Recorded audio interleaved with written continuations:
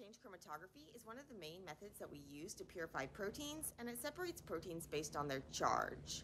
The terminology can get kind of confusing, so here's an overview. There are two main forms of ion exchange chromatography: cation exchange and anion exchange. So remember that ion is just a word for a charged thing, and we can talk about cations, which are positively charged, and anions, which are negatively charged. And if you have a salt, that's going to be a neutral combination of ions. So in sodium chloride, our typical table salt, we have sodium ions and chloride ions. If we're dealing with cation exchange, we're dealing with a cationic protein, that is a positively charged protein. We often call these proteins basic because they contain a lot of those basic amino acids, lysine, arginine, histidine, ones that can be positively charged. If we're dealing with anion exchange, we're dealing with a negatively charged, that is anionic protein. We often call these types of proteins acidic because they have a lot of what we call the acidic amino acids, things like glutamate and aspartate. Remember, we classify things as basic or acidic based on their neutral state. So in their neutral state, histidine, lysine, and arginine act as bases, take on a proton, and become positively charged. This is why we call such positively charged proteins basic. With our acidic amino acids, aspartate and glutamate, well, in their neutral form, they act as acids. They're neutral when then they give up a proton, so now they become negatively charged. So we call proteins that have a negative charge acidic. When we're dealing with ion exchange, we take advantage of the relative charges of proteins in order to separate different proteins based on the differences in their charges. Because remember, a protein is going to be made up of a lot of amino acids. Some of them are going to be protonatable, some of them are going to be basic, some of them are going to be acidic, and a lot of them are going to be neutral. And so different combinations of amino acids will lead to different charges, and then that charge is going to depend on the pH. And this is going to be reflected in the property called the pI. So remember that the pI is the isoelectric point. It's the pH at which a multiprotic molecule is net neutral. So remember, for each acid site, we can be talking about a pKa. And so when we're talking about the relative strength, the acidity of different amino acid side chains, we can use the term pKr. If we go back to thinking about acids as cookie monsters, where then the pKa's have the strength of a single cookie monster, but then remember, in our protein, we have a bunch of cookie monsters lined up, and some of them are going to be acids and some of them are going to be bases, and therefore the overall charge of the protein is going to depend on the relative makeup of the protein in terms of how many acids and how many bases they have and what the pH is. Because remember, at a lower pH, there's going to be more protonation, and therefore things are going to be more positively charged. At a higher pH, there's going to be fewer protons, so less things are going to be protonated, and so you're going to have a negative charge. So remember, the pKa tells us about protonation and deprotonation, not about charge.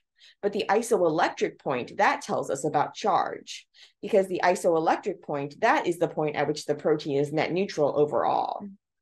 So if we have a protein and we want to use it in its positively charged form, and we want to use it to take advantage of its cationic nature, we need to make sure that it's actually cationic.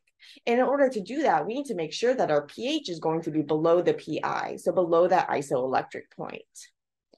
So if we have a basic protein, we want to use cation exchange chromatography, and we need to be below the pI. Okay, so what if we have one of those acidic proteins? What if we have one that has a lot of those acidic residues, those glutamates and those aspartates? In this case, we want to take advantage of its negativeness. And so in order to make sure that it's negative, we need to be above the pI. So remember, at a pH above the pI, there's going to be fewer protons around, so you're going to have less protonation, and therefore you're going to have a net negative charge, because the isoelectric point is referring to the neutral point and not referring to a single site protonating or deprotonating. And then different proteins are going to have different pIs because they're going to have different makeups of amino acids. So if we want to separate proteins, we can take advantage of their different charges by using ion exchange chromatography. So remember, cation exchange is going to be exchanging your positively charged, that is cationic protein, 4 salt cations on the resin. And then anion exchange chromatography is going to be exchanging your negatively charged or anionic protein for the anion from the salt on the resin. So you're going to have oppositely charged resin. So in the case of cation exchange, your protein is cationic, but your resin is anionic. So your resin is negatively charged, so your positively charged protein will stick. But your protein will stick, but the stuff that's not charged, or the stuff that has a negative charge, the stuff that's not as positively charged, is going to kind of flow through. And if you use salt, what's going to happen if you add a bunch of salt? Well, now what's going to happen is the salt ions, the cations in the salt, so that sodium in your sodium chloride, say, is going to start competing your protein off of the beads. So you're exchanging your protein for those salt cations. And this is going to allow you to then isolate your protein after you've washed off other things. In the case of anion exchange, you have a negatively charged anionic protein. Remember, we often call these acidic. We're going to have positively charged cationic resin.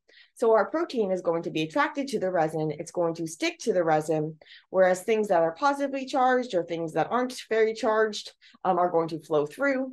And when we add a high salt, that the anions in the salt, so the chloride in our sodium chloride, is going to compete off our protein. We're going to exchange our anionic protein for the anions in the salt. There are a couple of ways to do this. You could also change the pH in order to change the protein's charge, but typically we use salt because it's easier and it's less likely to kind of cause issues with your protein. If you're changing the pH, that can cause problems because the protein kind of likes a certain pH typically. One of the ways that we could do this is using a salt gradient elution. So remember, elution is just when we're like pushing something off of the column. We're getting something to come off. We're getting something to elute. If we use a salt gradient, well, here the least oppositely charged thing's going to come off first. And then as you gradually increase the salt concentration, your most oppositely charged thing comes off last. And this would be good if you have a bunch of things in your mixture, all with different PIs, and you kind of need to isolate them all, and you're not sure how much salt your protein is going to take to push off. But typically, this is going to require one of those fancy machines in order to do a gradient. And so often what we're doing is just like a stepwise elution. So in a stepwise elution, we basically go from like a low salt concentration to a higher salt concentration and then an even higher salt concentration, or we can just do a single step where we start with low salt and then raise the concentration to get our molecule to elute.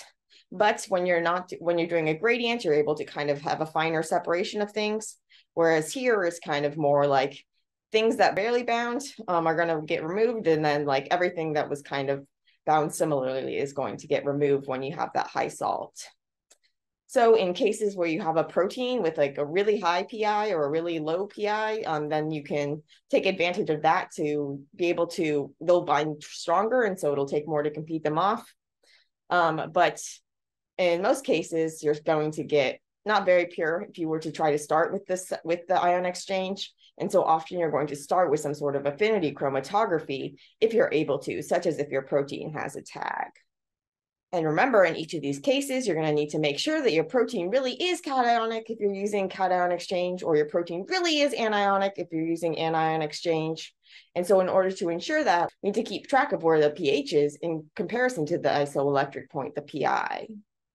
If we want our protein to be positively charged, if we want to use cation exchange, we need to be at a lower pH. And if we want to use anion exchange, we want our protein to be negatively charged, we need to use a higher pH. You can look up the PI for different proteins using various software like XBase Param. And this can be linked directly from the UniProt entry, which is where like you can find out information about different proteins. And there's some other tools that we'll go into later. But that's the basics, is you can look up the computed PI and go from there. But also note that sometimes proteins are weird, and even though they might not behave exactly like what their PI predicts, remember those PIs are going to be based on like isolated amino acids, whereas we're dealing with in the context of a whole protein. And also we have to think about what's actually going to be binding to the resin is not like the whole protein as a bulk, just like it's not like it's the resin's going to see one charge. It's going to see patches of charge on the protein and bind to those patches. So even if your protein is basic, it might not bind very well to the to your cation exchange resin, and it might even bind to the anion exchange resin. And proteins are really weird sometimes. And I'm not going to go into all the technical details of the lab stuff, but I have other videos if people really want to know those details. But bottom line, positively charged protein, cationic, use cation exchange. How do you know if your protein is positively charged? You want to be below the pi. And so you want your protein to have a high pi. You want your protein to be basic. You're going to be below at a pH below the pi, and you're going to use cation exchange chromatography. If your protein's acidic, if it has a low pi, you're going to want to be above that pi in terms of your pH, and you're going to want to use anion exchange chromatography. And with either of these, you're going to be exchanging that protein that's bound to the resin to salt ions. And that is the basis of ion exchange chromatography.